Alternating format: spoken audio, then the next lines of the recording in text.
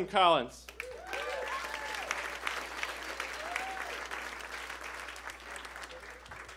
All right.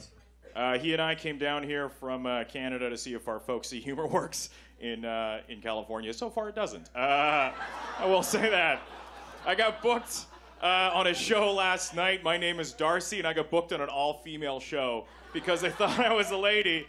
And I showed up, and they were like, "You're the opposite of what we want." I was like, "I'm gonna do 5," and they weren't that into it.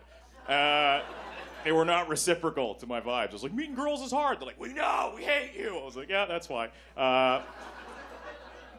I'm 24 years old, and I am aging like a gypsy. Curse me. I don't know if you guys can see that so far. It was supposed to get better. They told me it was gonna get better. It didn't get better.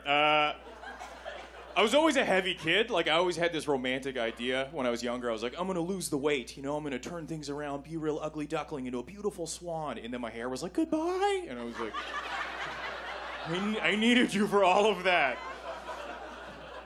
Like, I hit puberty when I was 12, and I've been 38 ever since. So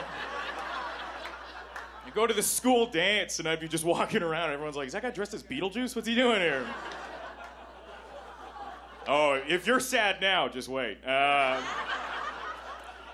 My friends were all, they aged normally, gracefully even. Like, my friends, they all were great. They had beautiful, boyish faces, and they had bodies like marble statues. And, like, you know, they looked like statues. They had little leaves for dicks. And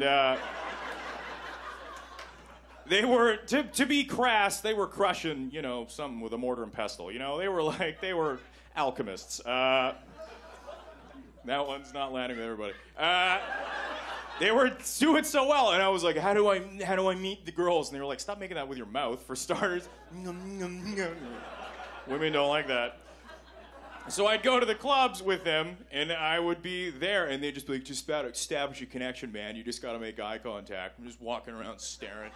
And I'd be looking at a girl, and she'd be looking back at me, and I'd be like, this is it. This is the Fiona to my Shrek. This is everything I'm going to take her back to my swamp. And she's like, why is my dad's friend here?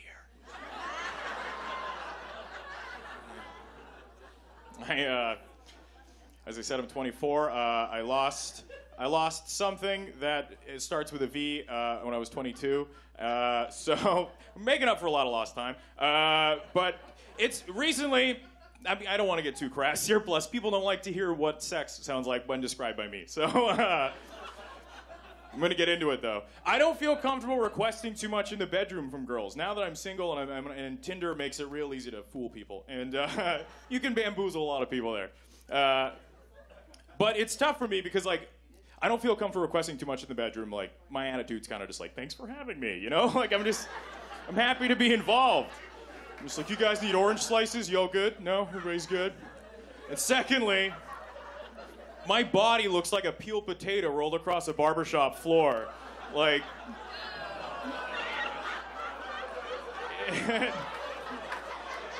it's tough.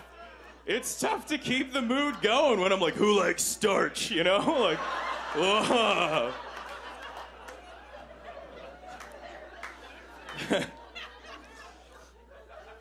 But it's going pretty good. It's going all right. I was in a situation recently where I had to engage in a thing that was very difficult. It was dirty talk, it's hard for me. Dirty talk is not easy because you have to come up with like a really feasible, sexy sentence while at the same time like keep it all going, you know, like keep the mood going. So me and this lady are engaging in it, and she's real smart. And she goes, oh, read me my favorite passage from Henry David Thoreau. And I'm like, I gotta open a book. The leaves on the autumn morning, what a crisp hue! Like, I'm sweating on the pages as I'm doing it. And things are going great with this girl. And I was like just trying to reaching for it, because I was just like, it's never gotten this well before. So I started just pulling out, and I was like, oh, you're a piece of shit. And she was like, oh, yeah. And I was like, yeah, you like that?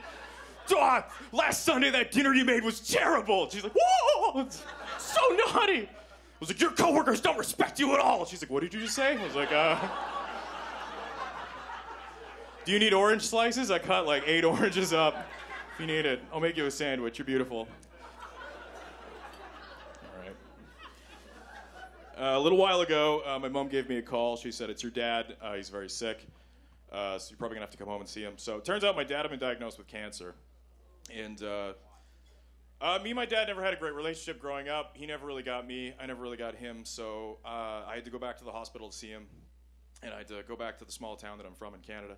So I go back to see him, and I see my mom, and the moment I see her, she bursts into tears, and it was like, oh my God, like this is real.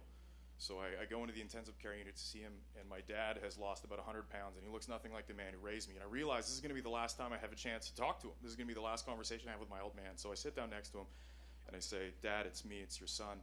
And I just start opening up, and I say, I'm sorry I wasn't the son you wanted. And he takes my hand, and he starts telling me, he goes, I love you, and I'm so proud of you. And he tells me things that he's never been able to say, and stuff that we've always kind of like kept down between ourselves. And when you have a fight and you just push something down, we just start telling each other everything. He tells me about the boy he used to be before he had me, and I start telling him about the man I want to become. And we just tell each other everything. And just in that moment, there was no secrets left between us. And then he never died. So it's awkward now, right? It's weird. All right, folks, you guys are an amazing audience. Your next comic has appeared on At Midnight and The Tonight Show starring Jimmy Fallon. Folks, please give that